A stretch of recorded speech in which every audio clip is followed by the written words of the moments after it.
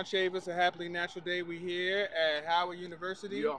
the Mid-Atlantic Black Farmer Caucus Conference. I'm here with the homie Head-Roc, Yeah. and just want to tap in with the family. Tell us a little bit about yourself, my brother, and what it is that you do in relationship to this whole food justice, black land stewardship movement. Well, thank you, my brother, very much. I'm Head-Roc. My name is Bensley. Um, we in my hometown, so I gotta say it. Some folks refer to me as the mayor, DC hip hop. That's from my exploits in the '90s, working to popularize hip hop here in Chocolate City, aka your nation's capital, Washington D.C. What I am here for today at the first annual Mid-Atlantic Black Farmers Caucus Conference today. I'm here as the project manager for the Bensley Agrihood Planning Project, which is part of a cohort-led effort of Happy Natural Day, Girls for a Change, and the Maggie Walker Community Land Trust. And the project is about community development that centers around community farming.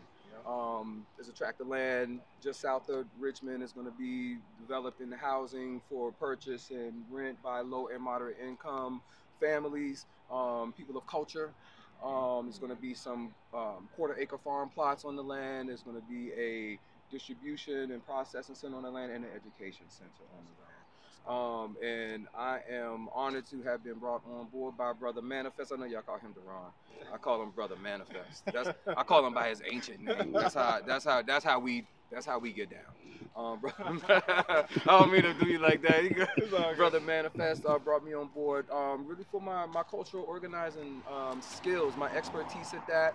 You say what I do. I hustle black love for a living. That's what I do as a prescribed solution to move America forward. Let's go.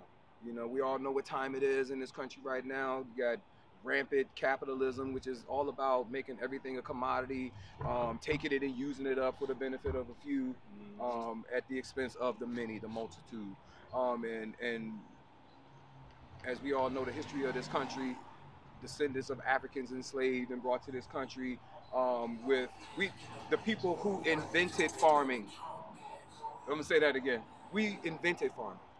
Our ancestors invented farming, and yet brought here, we were prevented from doing exactly that, which is being able to engage in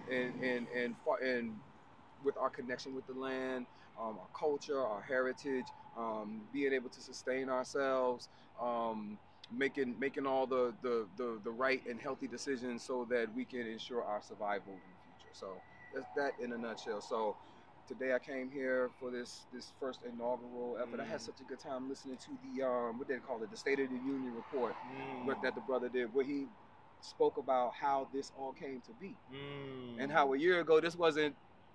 It was an exploratory thing, right? A year ago, and then he broke it down about how I forget the brother's name, but he broke it down about how they were intentional about getting together.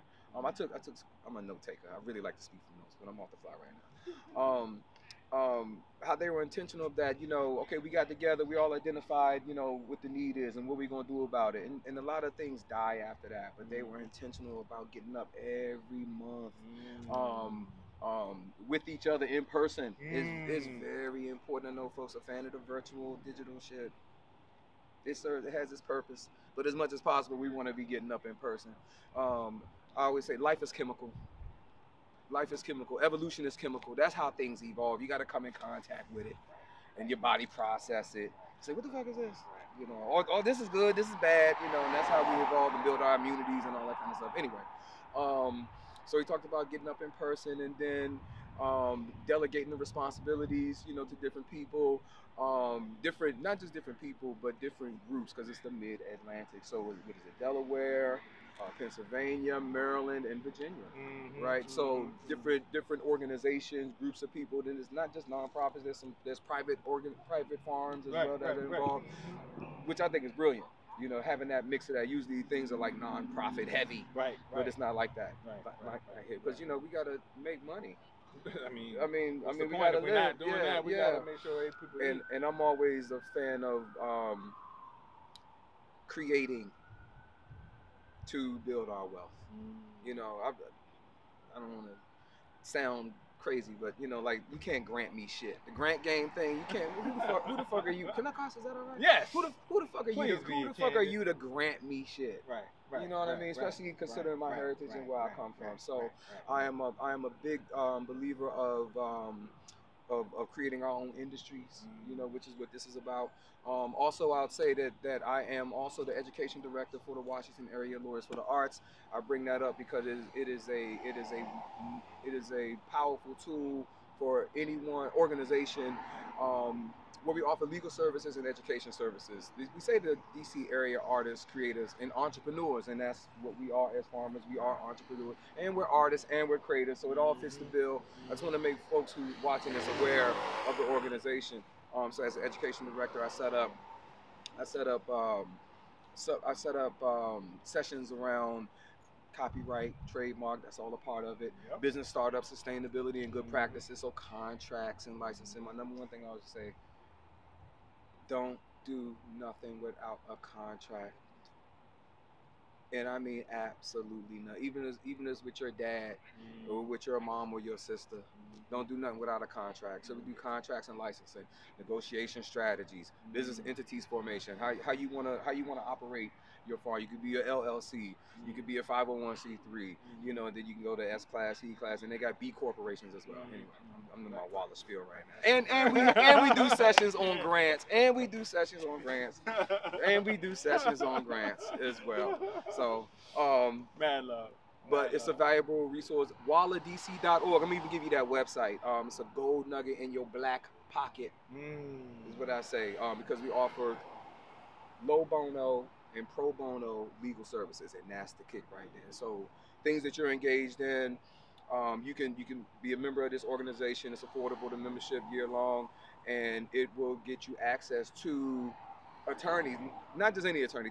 This is DC is the law capital. Yeah. This is where all the attorneys are, is in this town, right? Yeah. So the people that's on the board of this organization are top-notch attorneys who are artists themselves, and they have an affinity and they have an affection for the low guy, if you will, right? So that's what that's what we're talking about right here. So you know, check that out, or you can holler at me.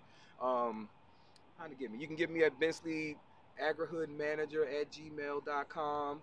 You can look me up. I got a company called Am I really going on like this? You going on like this? All right.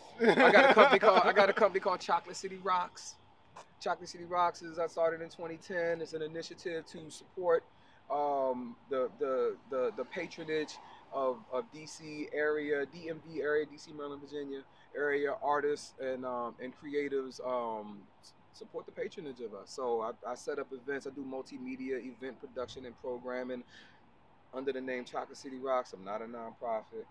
I'm a warlord in this town. And so when we show up, you know, we kind of straighten everybody's backs up. You know, people, you know, a lot of folks get to talk how they want to talk until we get there. Right. You know, so being native, indigenous, you know, people. So, you know, and that gets the attention of places like the Kennedy Center, like the Smithsonian. So not that we just we do big shit. Let's go. You know. So anyway, all right. I feel like I'm running my mouth too much. Nah, man, I appreciate it, man. I appreciate it. But thank you. Can I get my thanks now? Of course. Brother Manifest, 20 year celebration of the Happy Natural Day. I think I performed at the first one. I think I did. It might have been the second one, but I think it was the first one. I think it might have been the first. I think it was the first one. I think it was the first one. So I've been knowing this brother a long time. Thank you, my brother, so much for what you do, brother. I know the brother. I know what he do. Now that I'm on board, I'm starting to get under the ground and really just see the minutia of what the brother do. Man, brother. I appreciate that, man. Brother. You know what I mean? Like, people don't know the half, but, you know. Brother. Go ahead. Your check is in the mail. Thank you, brother. Which is important. Thank you, my brother. I got him on yeah. Sign the contract. Hollywood, let's go. Yeah, that's right. And I just love being in the service, and like he said, making my dollars, working with someone, collaborating with someone who is of like I don't have to blink or worry about nothing. But the respect is just through the roof. truth. The honesty is through we can be honest with each other. Oh my God, man, it's such a release. So thank you. It feels very good to be able to be in collaboration with you. I ain't gonna say no more after that. Thank you, Bob. I just want to say that. Yeah. I'm gonna let the folks know that. So, you know, this is how we get down. This is the ecosystem. You know what I mean? You know, we talk about mycorrhizal connectivity and fungal networks. This is the manifestation of that in the real world. This is the biomimicry of what it really looked like. I didn't know this brother for 20 years.